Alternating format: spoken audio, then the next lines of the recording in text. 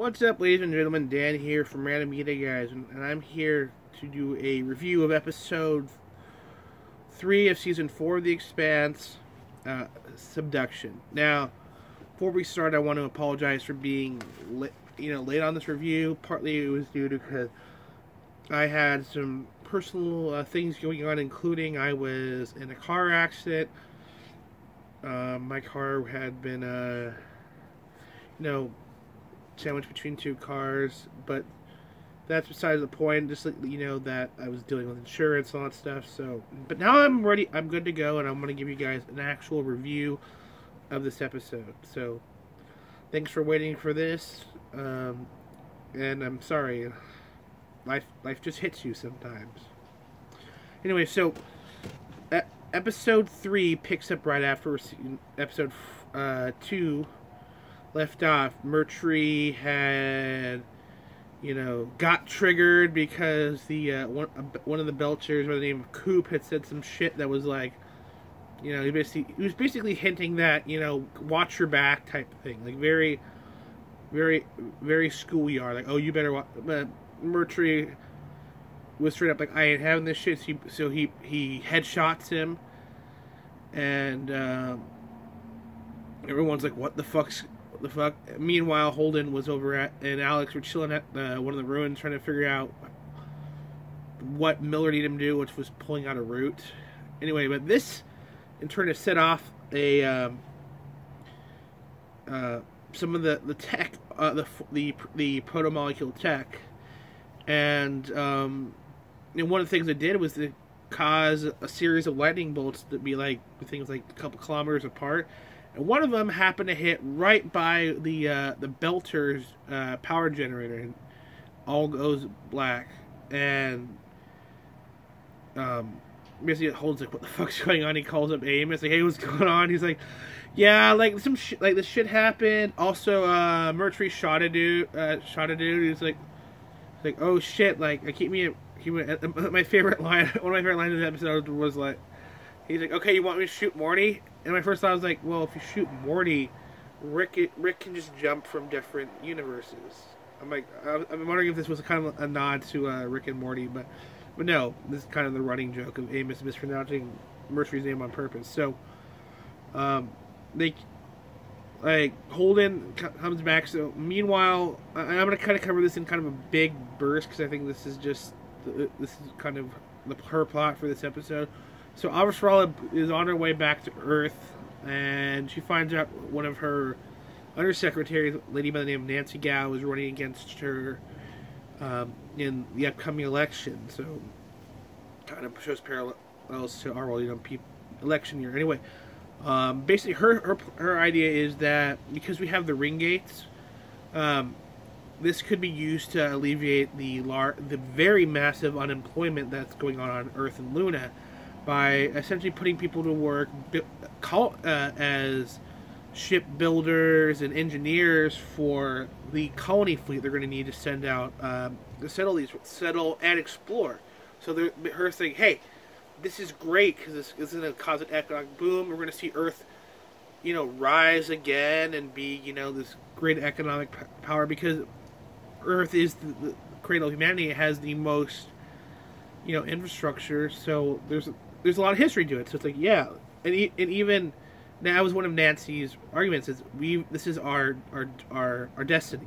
Like that's actually kind of how I feel about when people are like, oh, why do we want to go back into space? I'm like, fuck you, because that's our destiny, and we should have stopped going in the 1960s. We should have had a moon base in the 80s and been gearing up for Mars when I was in high school. But that's beside the point. That's just me diatribing. But I understand that very much, like, very angry. But Christian is trying to be she's a lot more conservative on this because she's seen what happened. She was at the table when the Eros incident was going on. So she's like, I don't want her. She even tells her, it's all great until our species goes extinct. So basically, it's the whole this episode is kind of her dealing with her campaign, and so that's kind of that's all I'm going to say about Christian and her getting data from Holden. We do find out one thing is that Nancy Gao had a had some help getting her career because a lot of the people are on like the lotto system. So we find out that someone kind of helped her. One of the previous secretaries of education was like, you know, she's pretty smart. So it turns out she cheated, which I'm sure, which I know because I've watched all 10 episodes. That comes up later. But anyway, so we jump over to Mars. Bobby, kicked David's girlfriend's ass, but she's kind of worried because because what she did, she basically destroyed all those drugs, man, the space Adderall. So so she gets a call basically from David saying, "Hey, I got picked up after school by someone. I need some help." So shows up, runs into David's girlfriend, and she's like, "Oh, you're fucked." And this is when we meet David's boss, who we learn his name is Isai. Now Isai, it turns out, is a cop, and we find this out when Bobby basically goes to report the kidnapping, and he's the detective in charge of the kidnapping case. But basically, because of that, Isai is like, "Listen, you work for me. You do this job for me. David's debt is cleared. We'll leave him alone." And she's like, "Well, what do you want me to do?" It's like, "Well, there's some technology that during your what's it called, essentially decommissioning of these ships and stripping them down, that people are willing to buy, and essentially arms running will basically pay off your debt." So, but it's not like they're running guns. They said they're tech running. So Bobby basically told her, "Hey, all you got to do is leave the door open to this one place. It all gets taken care of, and no harm, no foul."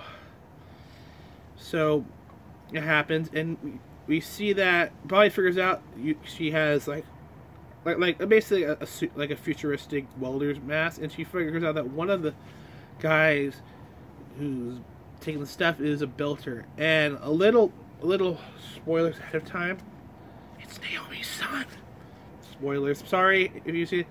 But yeah, I already know that. But yeah, so it turns out the Belters are getting a hold of Martian tech for nefarious means, which you will find out later on. But to say that, just like the Soviet Union when it fell, there was a lot of the AK. It's it's much of a parallel to the fall of the Soviet Union. You have all those AKs and all those attack helicopters being sold to developing nations like Liberia, Uganda, and all that stuff, and to would-be revolutionaries who end up being dictators. So there's that kind of very interesting parallel.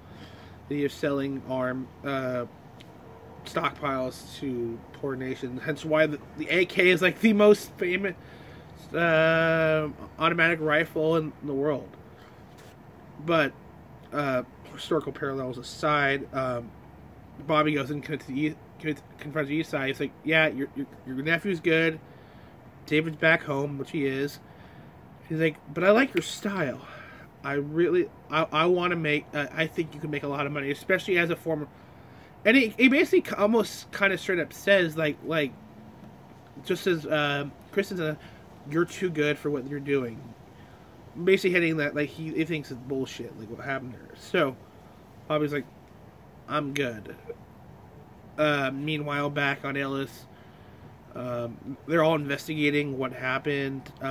There's a tension between Murtry and Amos, partly because Amos, following the lightning strike, was like, "Well, fuck, I need a generator to fix the Belters generator," and the RCE people are being assholes. So I'm just gonna go borrow one of their things.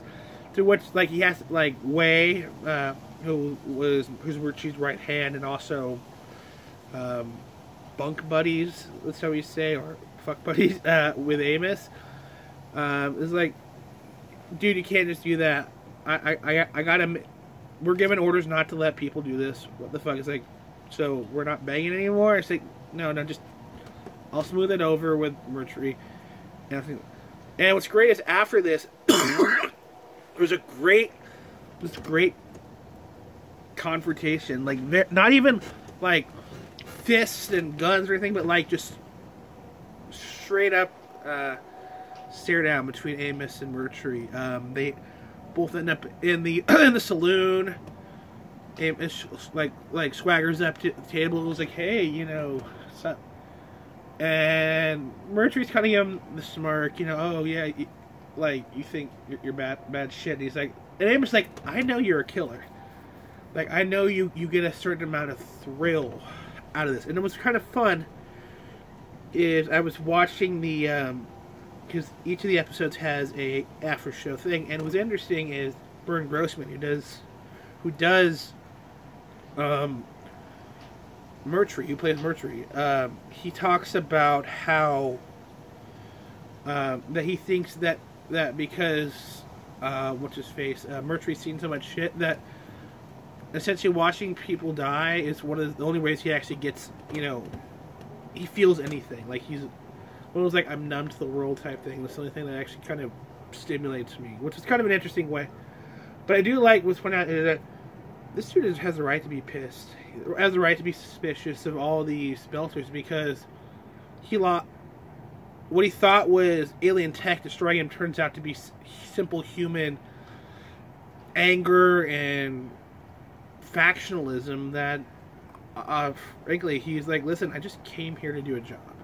Which I actually, personally, I like better because in the book, he's a lot more of a kind of a message. I'm here for the money type thing. In this one, you understand. I like him because he's a lot more pragmatic. He's pragmatic, and he's also, you know, you understand he's got a justification for hating those belters. So anyway, so he's spying on. Actually, during this, he's also spying on the belters, but you know, because he thinks shit's going on, and Amos, again, as I said, partly confronts him and says, "Hey, you want to throw down? Let's throw down now." Little tease, but you know, he's still suspicious. It's Amos is watching Mercury, who's watching the belters, specifically also Lucia and one of the other guys, Scott. Now Lucia, I pretty think I told you in the last thing, but if not, she's Katoa's mom in the books. So we get to see her when Naomi and Amos are trying to fix the generator. She's like, "Oh, I want to go out and it'd be so awesome. I want to go learn." You know, like, 'cause she's a smart kid, and this is very much like, I've seen this. I've known people like this. When people you're moving, like this is an uncommon. I've heard this from some like people who are immigrants to the U.S.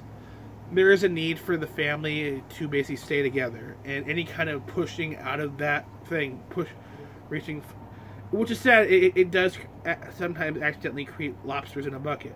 That people be in a need to maintain a semblance of familiarity, end up stagnating accidentally holding back their own family because there's very human need to have something to connect with. It's very, I understand that. I've known I had a friend. It felt like something similar, but I've known. I can totally get that. So we get the feeling that from conversations with Lucia and one of the other belters that she was involved in the damaging of the landing pad, which also damaged the heavy shuttle. So they're dealing with that. Meanwhile, Amos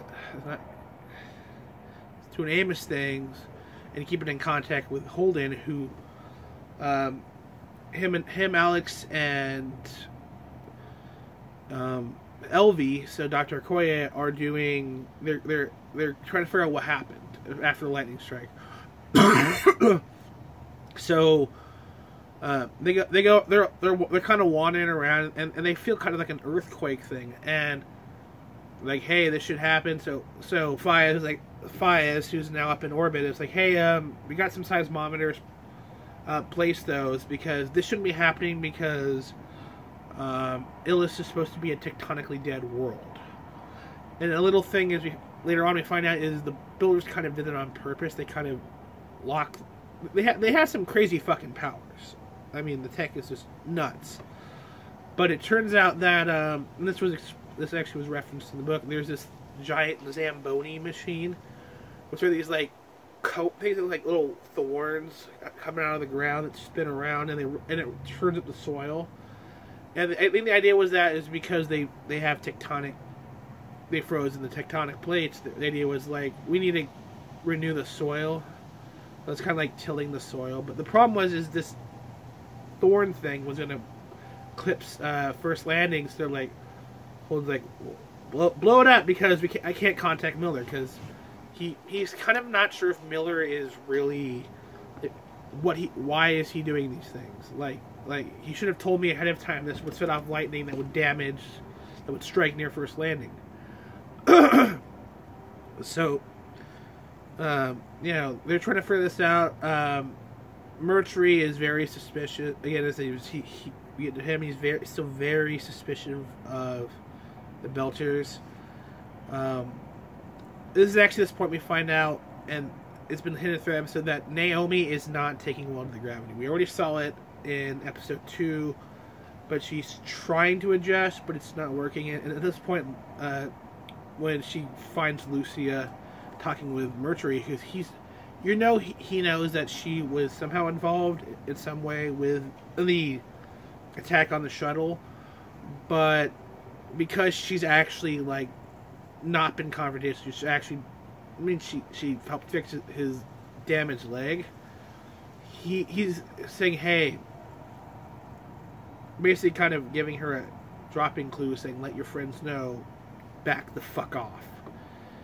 But that's when Naomi shows up, and she gives her little speech about how basically it's ironic that they want help, that the RCE people want help. They're not offering help. The belt and the belt's basically kind of been forced to play victim, because Mercury's like, oh, you guys are just playing victims. Like, we got a reason to do, man. And it ends up, she ends up having basically almost a mini heart attack. At that point, Lucia's like, you have to get off. You can't be on Illis anymore. Your body's not adjusting. I mean, yeah, your muscle and your bone density is great, but your cardio... Because even Alex was saying that straight up, like, and she was trying to do the very, I can handle it, and she's like, no, you don't get it. You're pushing yourself too hard. If you don't go up the well, as they point out, if you don't go back into space, you're gonna die. Because Naomi, I think for most of her life, at most, has spent it at 1/3 G. So, we saw what happened to Martians in season 2 when they go to Earth. Even with, the Marines and the Navy all practicing at basically always flying at 1 G, or near 1 G, so they could invade Earth.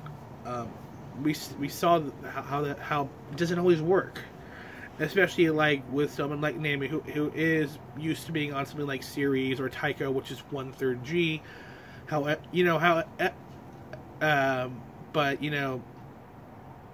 as I said, as Poland pointed out in episode 1, it takes them years to adjust to high gravity. Martians take years. But so we see that but the episode ends. This is kind of after Holden shoots off the missile, and he realizes that this Zamboni machine is going to clip first landing. Mercury is like, all right, well, I'm going to nip this in the butt, this insurrection, and he goes and kills the other planners of the bombing. How does he know? Well, they're all kind of in the same room talking about, offing Mercury. They're themselves planning, so it's very Game of Thrones. No one's And then the episode ended with Mercy capping. I think his name was Scotty in the head. Boom. And like I said, it was a really good episode. I thought it was kind of cool as we got to just point out there's a lot of like, especially on Mars, there's a lot of little details to the world. Like when they were on the train, I thought it was kind of cool. They had a little like ads, like especially for Mars, like stronger together, terraforming stuff, or you know, join the military type thing. But and I thought it was, or basically do your part type thing. Very much like I figured her name is like the girl who would do this, like the Rivet. I can't remember her name, but you know who I'm talking about. That's been memed to death. The World War, the strong, like together, like this. So that I thought was kind of cool. That little touches that you forget that really you don't quite get in the book, and I thought it was kind of dope seeing all that stuff. I was kind of glad that, as I said in the book, we're told straight out what happened. Like the whole the reason why Mercury is pissed at the Belters is very obvious because he quickly in the book figures out that it was a bombing. But in the, but he's not quite sure who. So I thought this was much better. Like he's suspicious. I like, and for that, it's a mystery for us and him. For those who are watching, you're like, how's this gonna end? Holy shit! Like it's not, it's broadcasting, but it's not obvious because I've gone through and watched the episodes again. And I'm like, oh shit. I missed that part. I mean, I just recently, before this video, I rewatched episode 3 just to make sure I was getting all the parts. And I'm like, yeah, there's these little details. I'm like, holy shit. And what's fun is, as I said, as someone who's read all the way up to the 8th book, I can't wait. Come on, just say, James, please get book 9 out. I want to listen to it on Audible, please. And Audible, please.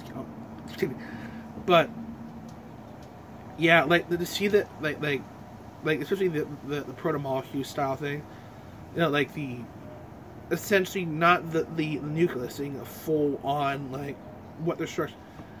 I'm really jazzed because in the later seasons we are, especially, I think they're gonna hint. I think they're gonna.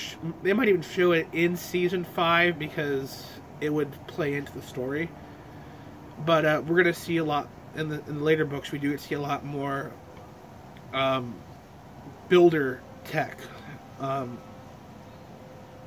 because like of course, because I mean you already found structures on one world. I mean there's gonna be things other worlds, like I don't know, maybe a shipyard, maybe. Anyway, but I thought it was kind of cool that we got to see our first glimpse, and I can't wait to see how they expand the tech and how it's going to look. I mean, it's going to be freaking amazing. So, thank you guys for watching. Remember, if you like this video, if you want to see more, give me leave a comment. What did you think about this episode? Anyway, my name's Dan from Random Media, guys. I'll see you guys for next episode, and peace. Whether you're an Earther, Martian, or about Boltaloda.